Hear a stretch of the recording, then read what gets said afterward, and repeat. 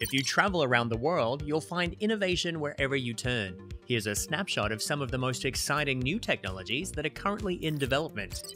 Starting off in Washington, D.C. for a new take on airplane design.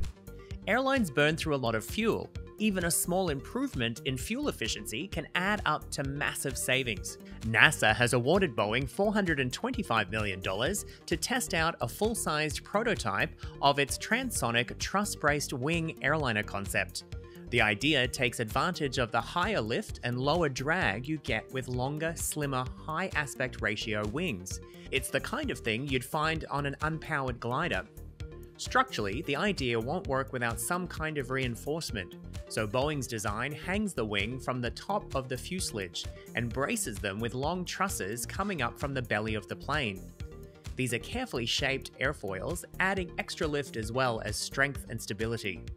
NASA plans to complete testing on the Transonic Truss-Braced wing demonstrator aircraft by the end of this decade. The goal is then to have a plane ready for us to fly in by the 2030s. Heading to Paris, France, where one startup has a quirky transportation idea. Atmos Gear has created a pair of electric inline skates targeted at the daily commuter. Aimed at skaters who want to get to work on their skates and arrive sweat-free.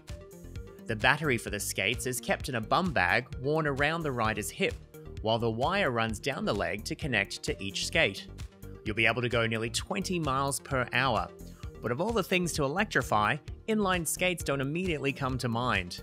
But the electrification of niche products prove there is a need to replace cars and supercharge our personal commute times.